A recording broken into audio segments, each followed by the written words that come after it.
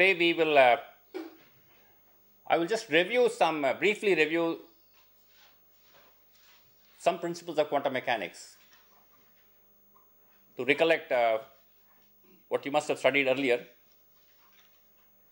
And before that, do you have any questions on the portions that we have covered till now? So we have done all classical pictures of nonlinear interactions. Do you have any questions?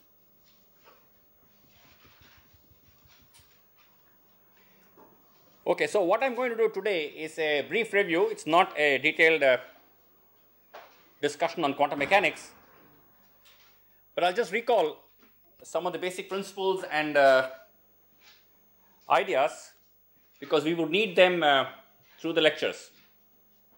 Because our objective finally is to quantize electromagnetic fields. Obviously, the question arises, why should I quantize electromagnetic fields? So first thing is that there is a classical theory where you assume that everything is classical. Then there is a semi-classical theory where you quantize atoms. You have energy levels of atoms. You represent the atoms by quantum mechanical principles, but you still consider light as a wave. So most of, for example, applications of light can be treated using semi-classical principles, including lasers. Lasers, you can understand most of lasers by using semi-classical pictures. You don't need a fully quantum mechanical theory to understand the operation of lasers. Of course, you would have to introduce some kind of phenomenological aspects like spontaneous emission. Because if you do a quantum analysis of atomic systems, then you find energy eigenstates. So each energy eigenstate is supposed to be a stationary state, which means if the atom is in this stationary state, then the atom will remain in that stationary state forever.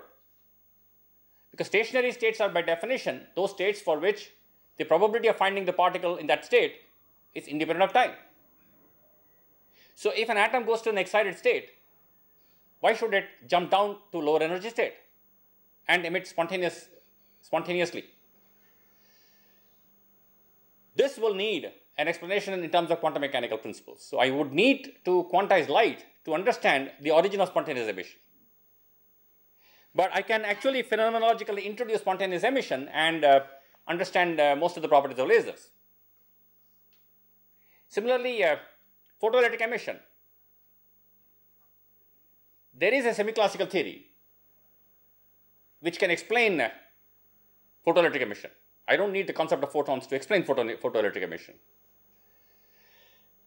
So there are many other aspects of light interacting with atoms where I can assume light to be an electromagnetic wave and analyze the problem in a semi-classical picture. That means the light is a wave and the atoms or particles are described quantum mechanically. Now there are many applications where the semi-classical theory cannot predict results of experiments. Spontaneous emission is one, parametric down conversion, spontaneous parametric down conversion. That means a pump photon splitting spontaneously into two lower frequency photons. The moment I start to use photons, I'm already in the quantum mechanical picture of light. So the fact that when I shine light at a certain frequency into a crystal, I can generate light at lower frequencies coming out of a crystal, it's not explainable classically. I would need a quantum mechanical picture to understand why there is spontaneous emission of light in the down conversion process. Parametric amplification, as we discussed in the class, can be explained through those classical equations. The coupled equations of omega s, omega p, and omega I will clearly explain to me why there is amplification, there is phase sensitive amplification, everything comes out there. But if I only input the pump into the crystal, then there is no way to predict that this will down convert to generate lower frequency light. That would need quantum mechanical aspects. There are many other applications, and especially with advancement in technology, as I was mentioning, you can have sources of light which generate single photons. So to understand some of the properties of this light, which is called non-classical light, I would need a completely quantum mechanical picture. I would need to quantize light. I would need to quantize Maxwell's equations, and then use those quantum mechanical principles to explain my observed phenomena. So before we start to quantize light, what I would like to do is to recall some of the basic postulates and principles in quantum mechanics, just to refresh your memory.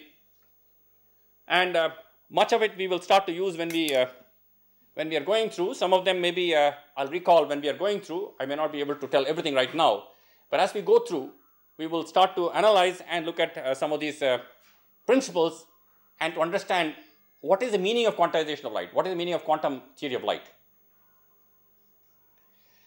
Now, you all know in classical pictures, you represent, for example, particles by position, momentum, energy, etc., and these are all classical variables. And these can be precisely measured and defined in classical picture. But as quantum mechanics developed, what was observed is that some of these quantities cannot be measured precisely simultaneously. For example, position and momentum. You cannot measure position and momentum simultaneously precisely. The act of observing, the act of measurement of some quantity of the particle, of the object, seems to disturb the corresponding other quantity. So these are called conjugate variables. Position and momentum are a pair of conjugate variables. There could of course be variables which can be simultaneously measured, which means I can measure some quantity A and some quantity B in a given system, both of them simultaneously accurately. So not all pairs of variables are having a situation where they cannot be measured precisely, and so so I would have to introduce this concept somewhere in the mathematical structure of my analysis, and that is what quantum mechanics does. Quantum mechanics is a set of rules, a set of principles, tries to explain what we are observing. And so, for example, you can't measure position and momentum of a particle, and similarly there are other variables. So in quantum mechanics, what we do is we describe the state of a system or an object by what is called as a wave function or a state vector. Now you see, there are what we will do is very briefly discuss the abstract pictures of bracket notation which was introduced by Dirac. We will not go into the Schrodinger formulation of wave equation, etc., because we would primarily be using the bracket notation in our quantization of light, and that is what I want to recall. So what we will do is we will represent the state of a system by a quantity like this. This is called ket A. Now this is also called as a state vector. It's not a vector in the coordinate space, it's a vector in some kind of a Hilbert space, where it's an abstract space in which I will define. So this vector or this quantity has all the information that is possible for you to know about the system.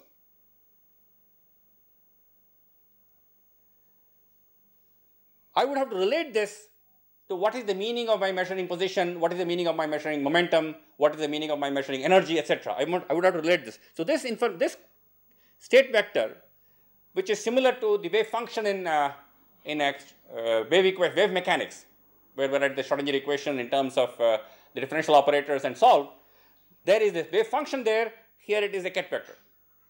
So this vector contains all information as far as the system is concerned. And all observables will be represented by what are called as Hermitian operators.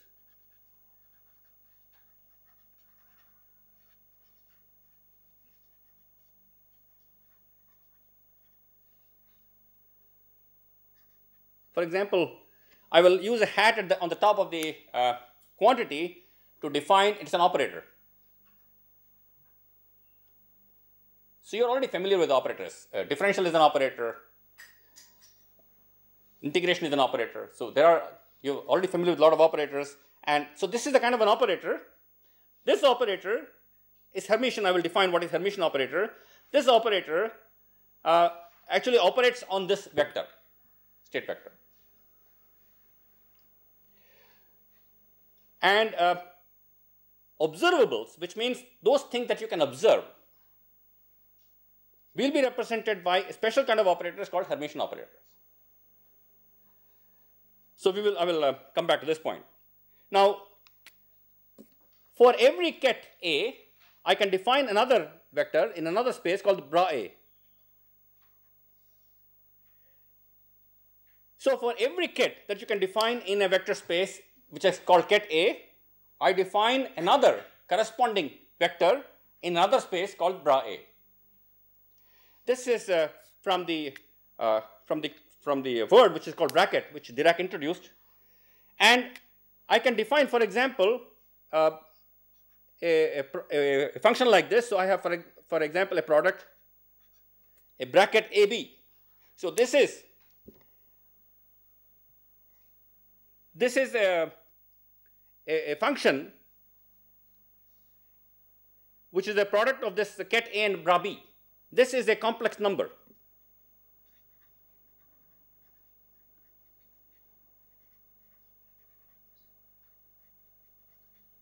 So, and we define AB is equal to BA star. So, star is complex conjugate. So, this number is a complex number, and AB bracket is actually BA bracket star. And so, by this you can see that AA must be equal to AA star. So, AA must be a real quantity, and we define this to be greater than or equal to 0. And this is called the norm of this ket A. It's something like magnitude.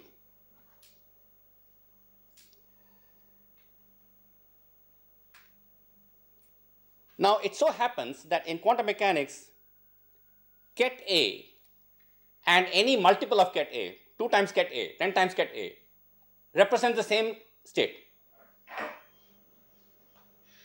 It's unlike a vector in a 3-dimensional space where vector f and vector 2 times f are not the same vectors. But in quantum mechanics, the vectors are so defined, the kets are so defined that A or any multiple of A with complex or real or whatever it is, so exponential I phi times ket A or 10 times ket A, they all represent the same state. So, in some kind of a Hilbert space, the direction of this vector, if I can define a direction of this vector, represents the state, not the magnitude, the direction of this vector. And usually what one chooses is this AA is normalized to define this as, so this is called normalization condition.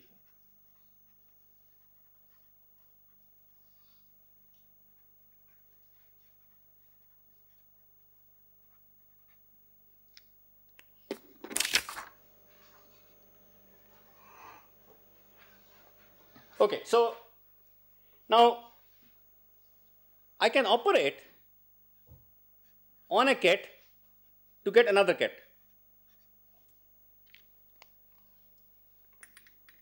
A is an operator which operates on ket A that leads to another ket in the same space, same vector space.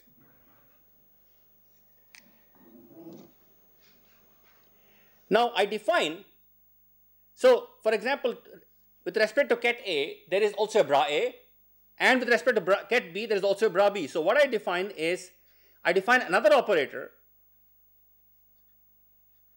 which operating on bra A gives me bra B. Please note that AA is not equal to B in general. This operator operating on ket A gives me bra B.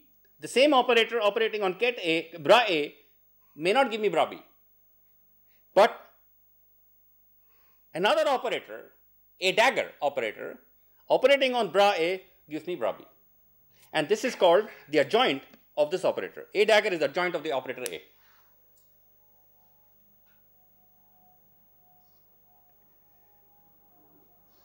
And operators satisfying this condition, A dagger is equal to A, are called Hermitian.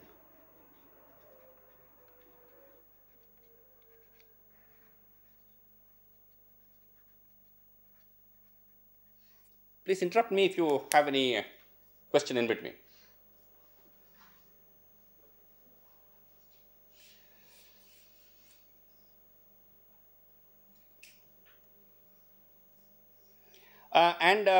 Actually, you can work out the algebra and show that a dagger, the dagger of a dagger is actually A. And if you have two operators, the Hermitian conjugate of this is B dagger, A dagger. From these definitions, you can actually work out these kind of relationship between the operators.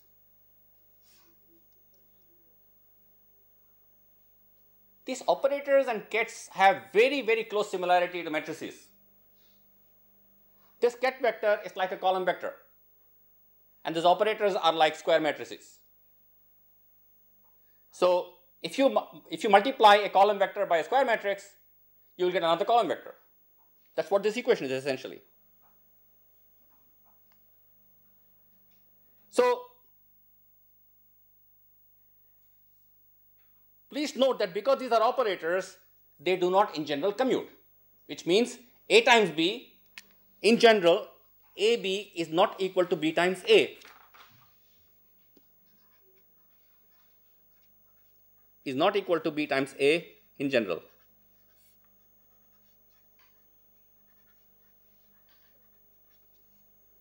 So that means they do not commute, which means operating on a state, this is not equal to B times A times A.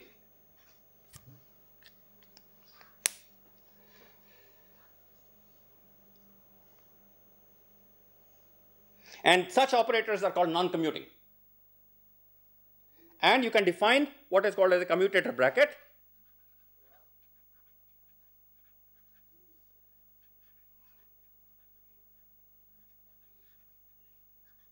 AB minus B.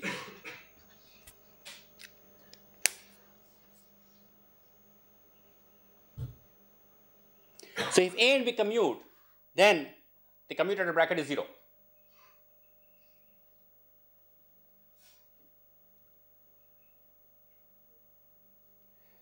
So in general, for example, you know that position momentum operators do not commute with each other. And it is related to the physical principle that commuting operators, observables which represent commuting operators, can be measured simultaneously accurately.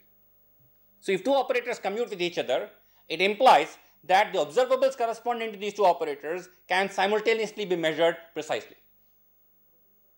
So if I have an operator A and an operator B and they commute, that means I can measure the observable corresponding to operator A and the observable corresponding to operator B simultaneously, absolutely accurately. So operating on this kets is actually an act of observation. So all it means is that, for example, if you give me a system, I measure the position of a particle first and then the momentum of the particle, I'll get a certain set of results. If you measure the momentum of the particle first and then the position of the particle, the results are different, because position and momentum do not commute with each other. But if I had two commuting operators, I can do the measurement in either direction, in either way. I can measure A and B, A first and B second, or B first and A second, and if A and B commute, I'll get the same set of results. So that's the physics behind this commutator and non-commutator operators. Actually, this comes from this, the introduction of the commutator bracket, it comes from the Hamiltonian formulation of classical mechanics. Now,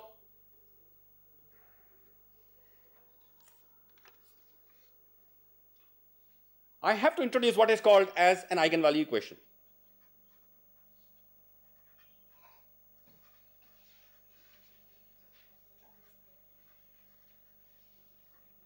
You're all familiar with eigenvalue equations in matrices. So here also we introduce an eigenvalue equation. So if an operator A operates on a ket, which I just denote by an, if it gives me the same ket with a number. So this is a number. This operator operating on this ket vector gives me the same ket vector with some number outside. So I'm just using the same symbol for the state representing an ket and the value an. This is called an eigenvalue equation, and this an are called the eigenkets. And this quantities an are called the eigenvalues.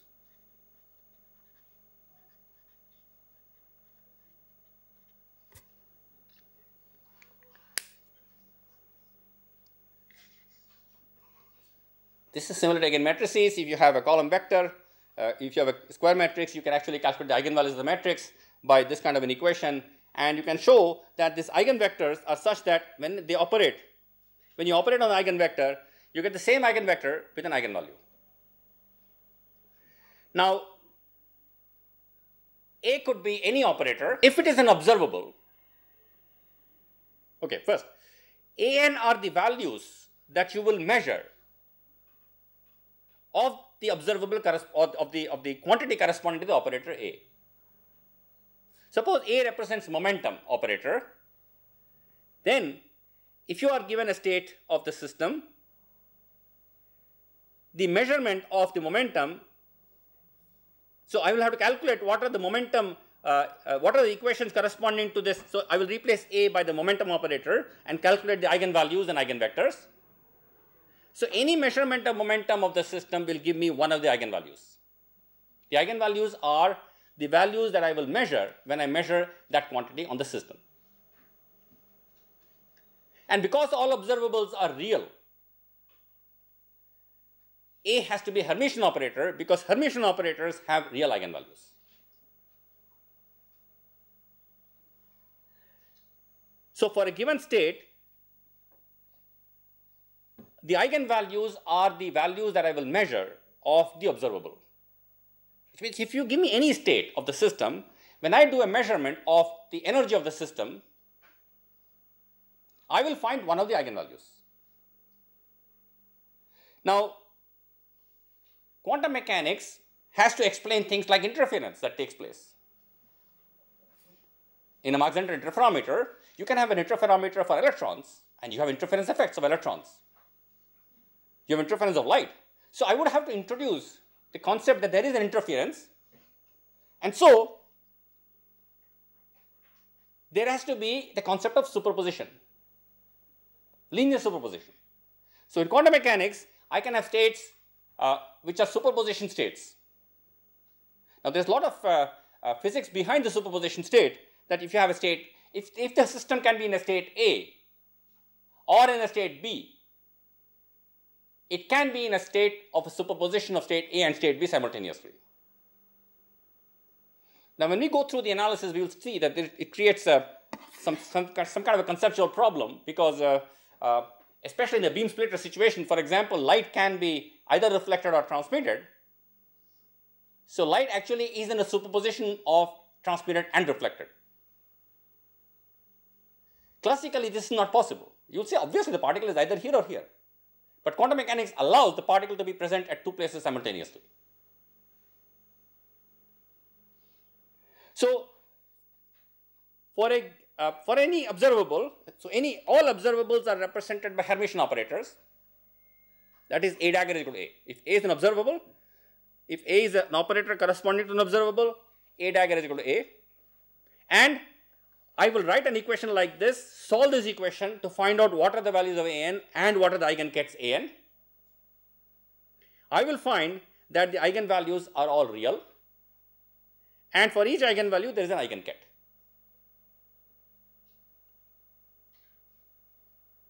Now these eigenvalues could be a discrete set, which means these are some numbers, some values, but they can be infinite in number. Or I could have a continuous range of values. For example, for a particle, if it is a position operator, the position can be anywhere. It's not discretized. But if it corresponds to, for example, as we will discuss in the harmonic oscillator, if it corresponds to energy, it has a discrete spectrum. They are only discrete values, but these are infinite in number. That's a separate problem. There are infinite possibilities, but each one of them is a particular value of the energy. It's not a continuous spectrum, it is a discrete spectrum. Now, one can show that, okay, now it is possible in general that there may be more than one state corresponding to the same eigenvalue. So if you look at matrices, there is possibility that the eigenvalues are repeated. If you take a 3 by 3 matrix, there will be 3 eigenvalues, 3 eigenvectors. So you may have 2 of them which are the same, which are equal. So there is a possibility. So in a system in which you have different states corresponding to the same eigenvalue, these are called degenerate states. So there is the same eigenvalue. For example, A could correspond to the energy operator, also the Hamiltonian operator. If A is an energy operator, then ANs will be the values of energy, possible values of energy. Corresponding ANs will be the corresponding kets. That means the state of the system with that particular energy AN. What it implies, if I prepare a state in a ket AN, or if I can describe my state which I have prepared by a ket AN, it implies that it is in an eigenstate corresponding to an energy eigenvalue AN. And any measurement that I do on the system will give me a value AN. Yes, Mohi. So, corresponding to the eigenvalue, definite eigenvalue AN, we have a state of the system. Yes. So, but as I said, there may be more than one eigenvalue for which the states are different. The system can be 2 different states with the same eigenvalue. The ket vector is not a state. Ket vector represents the state. So, I could have 2 different values of AN. The 2 different kets, AN and AN prime, both of them having the same eigenvalue AN. These are called degenerate states. They have the same energy, for example. If for every eigenvalue there is only one corresponding eigenket, then these are non-degenerate states. And we will, as we go through, we will primarily be looking at non-degenerate states. And the different eigenkets are said to be orthonormal to each other, orthogonal to each other. So this is delta Mn, where delta is the Kronecker delta function. So if m is equal to n, it is 1, otherwise it is 0. So this is the meaning of orthogonality. It means independence. It essentially implies that the state of a system, if the system is in a state ket AN, I cannot write it as a superposition of the system states in other eigenkets. That means they are completely independent. For example, modes of oscillation of a string. If you have a mode oscillating in the first excited state, I can't write it as a superposition of the other states of the oscillation of the string. So they are all independent, orthonormal states. They are completely independent states. So if you have a system in an eigenket AN, then it is orthonormal to all other eigenkets of the same system. This is in the non-degenerate case, but in degenerate case, actually I can write a linear combination of these states and make it satisfy this condition, but we will not discuss that. And as I told you, we usually choose, and that is why when m is equal to 1, m is equal to n, this becomes 1. So this is normalization condition. This is normalized.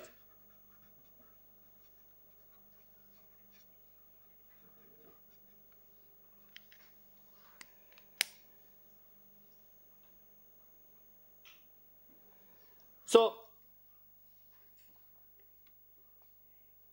if you have an eigenvalue equation like this, the only values that you will ever get of a measurement of the observable corresponding to the operator A are one of the ANs. So if you are given a system, you represent it by a ket, and if you want to find out the eigenvalues corresponding to the energy, so I will have the operator corresponding to energy multiplied by the ket, is equal to some number multiplied by the same ket. I solve this equation and get the values of the eigenvalues and the eigenkets. It implies that any measurement of energy, if A represents the energy operator, then any measurement of energy can only give me one of the values an that I have calculated from this equation. Yes? So basically, an is an eigenket. An ket is an eigenket. So the general state of the system will be like A, which will be superposition of all the... I'll come to it, yes.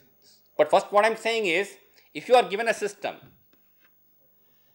any arbitrary system corresponding to this description, and if I measure the energy of that system, I will always get one of the eigenvalues. I can't get anything else, because these are the only possible values of energy that this system can ever have. Now, these kets form a complete set of functions, a complete set of kets. So, any state of the system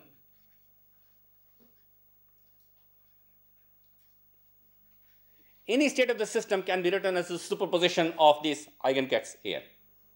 Psi is the general state of the system. Ans are the eigenkets of the operator. So, any state of the system, and this is an important superposition principle. This is, I am assuming, superposition. That means Ans satisfy the equation and psi also satisfies the equations of quantum mechanics. Now, you can actually use this condition to calculate the values of Cn by multiplying by Am on the other side, for example. So, I can multiply Am psi is equal to sigma Cn Am An, and this is equal to sigma Cn delta Mn, which is equal to Cm.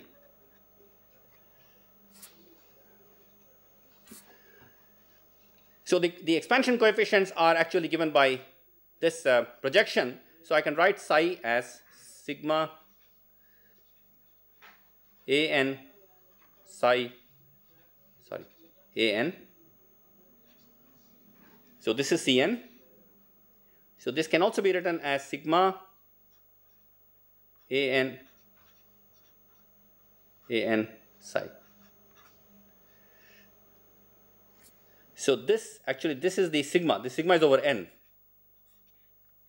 This must be identity, because psi is equal to something into psi. So, this must be, so this implies sigma n An is equal to 1. This is, please remember, this is an operator. This left product, ket multiplied by bra, is an operator. This is not equal to bra multiplied by ket.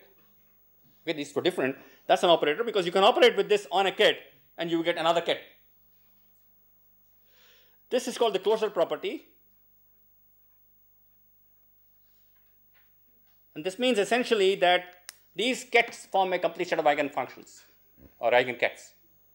And any ket, any state of the system can be written as a superposition of these eigenkets.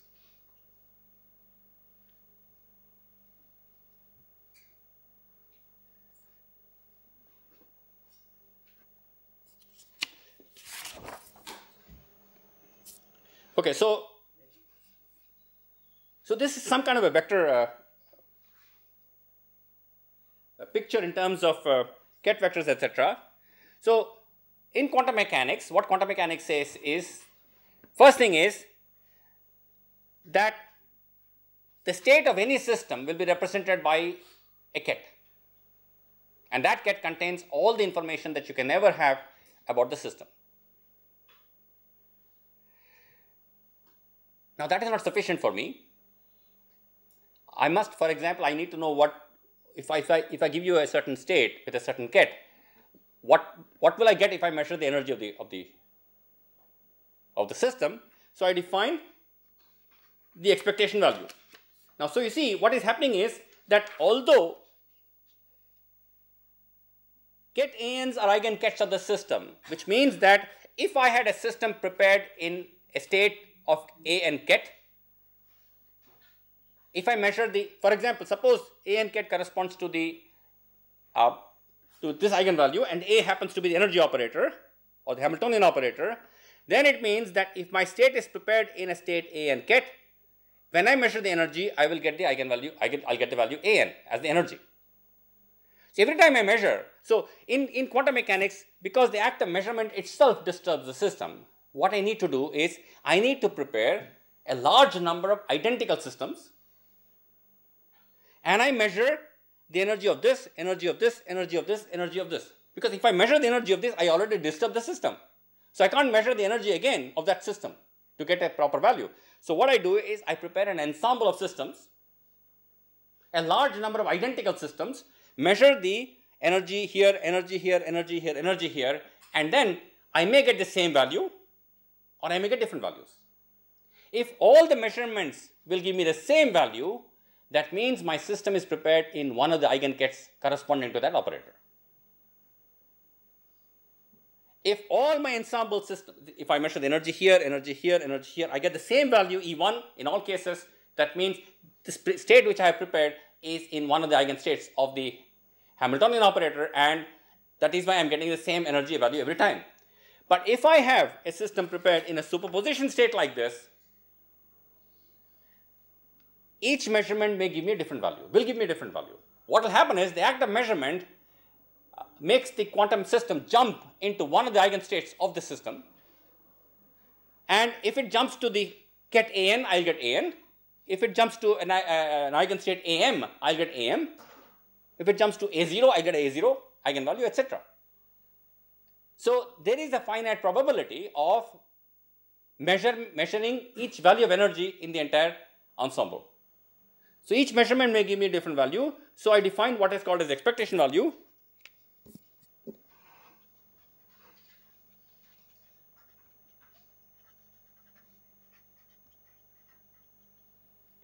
And so I will define the expectation value as, for example, if an operator H, this is the expectation value, which means that this is the value of the quantity, average value of the quantity corresponding to the operator H that I will obtain on measurement of these systems. So that's postulate. So I say that if you have an observable and H represents the corresponding operator of that observable, if you prepare a state of the system in a ket psi, then this is the average value of the quantity corresponding to that observable.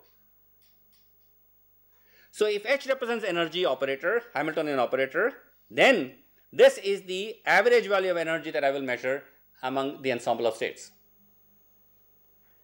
So I measure the energy of each state and then I take an average and I will get this expectation value. So let me, for example, use this equation to simplify. So let me assume that psi is generated in a state which is, let me call this now, now let me write, because I am looking at energy instead of just A, let me write En. So En is the, ket En is the eigenstate of the Hamiltonian operator or the energy operator with an eigenvalue En. Ket En represents the state of a system, one of the eigenkets corresponding to an eigenvalue En. And because the state of the system can be written as a superposition of these states, this is Cn times En. So what happens to this? H. Okay. So this, because Ens are the eigenkets, this also implies that, sorry, H into En is equal to En. If H is the Hamiltonian operator or the energy operator, then Hen is En times En. So I will, if I calculate this quantity, psi H psi. Now please note from here, psi is equal to sigma Cn star En. Okay, so let me calculate this quantity. Psi H psi, this is equal to sigma n Cn star En H sigma m Cm Em. The summation indices are different. This is psi bra, which is from here, H vector, H ket, or H operator here, and then psi ket, which is Cm Em. So this is equal to Cn star. Cn's are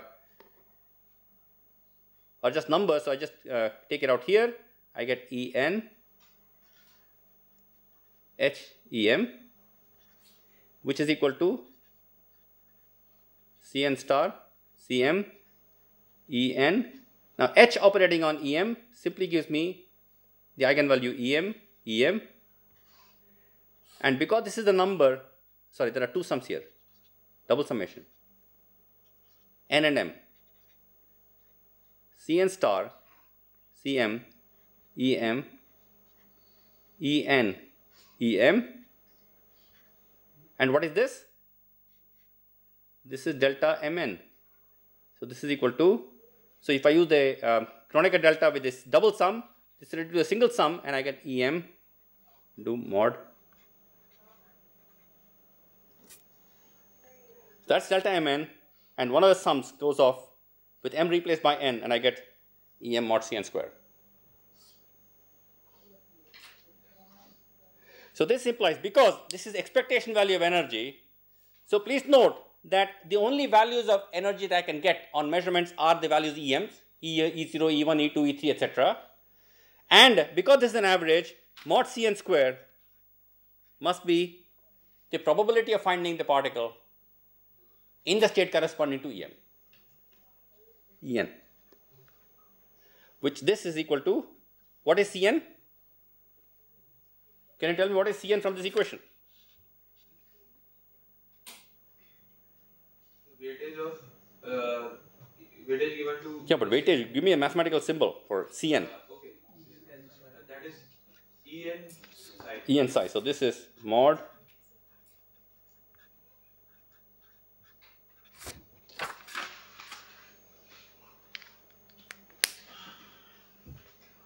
So this is the probability of finding the system in the state corresponding to energy En.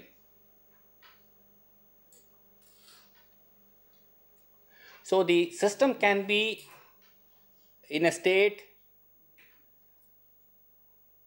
where it is in a multiple state of various energies simultaneously. Okay, because classically this is not possible. The system has some energy. What is the energy of the system?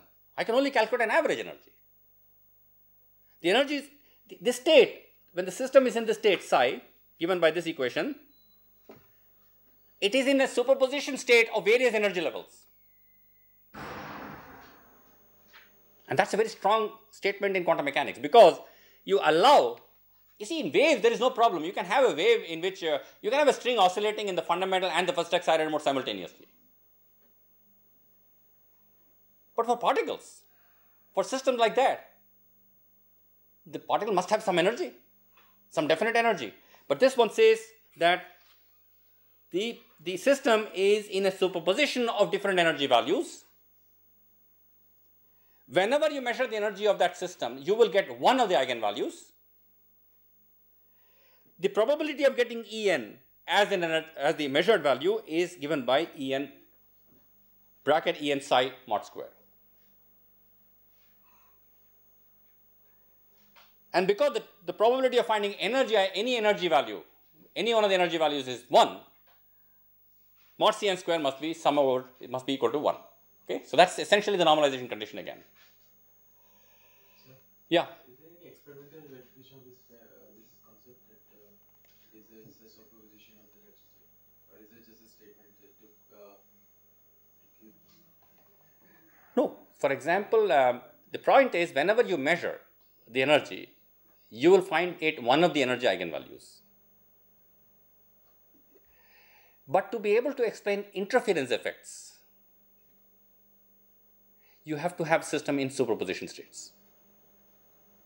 For example, in yesterday's class, when I told about the Mach-Zehnder interferometer, the light seems to be, if I quantize light and talk all in terms of photons, it seems to be, or if I can build a similar interferometer for electrons, for example, the electron seems to be in both paths simultaneously.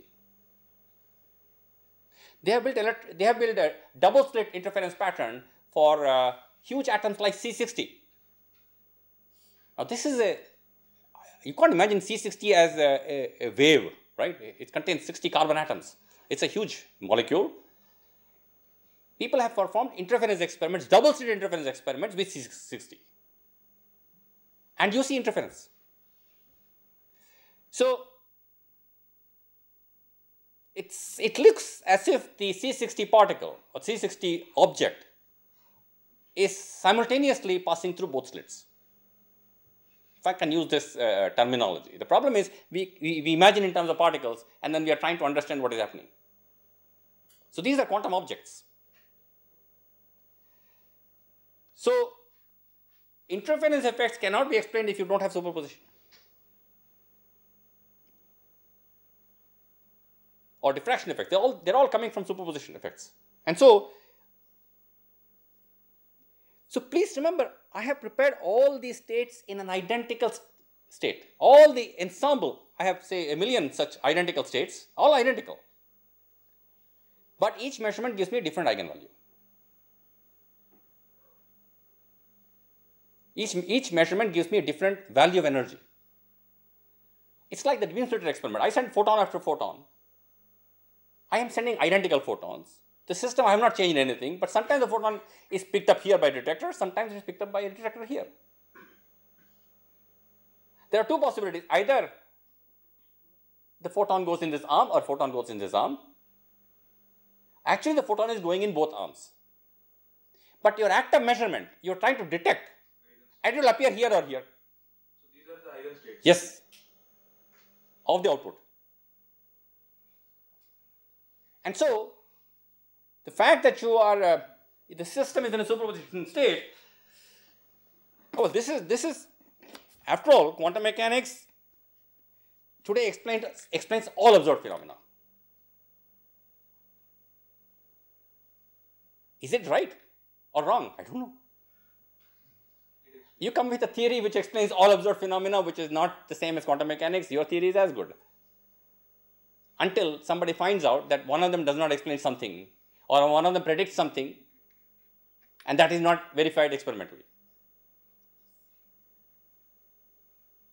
You see, so when I say there is an uncertainty in measurement of position or momentum of a particle, does the particle have a position and momentum or not? Is it that I am unable to measure it precisely, or is it that I cannot even define a position and momentum for the particle? There is nothing like position and momentum. You measure, you get a position value. You measure, you get a momentum value. The act of observation creates a value for position and a value for momentum. Before measurement, is there a position or is there a momentum?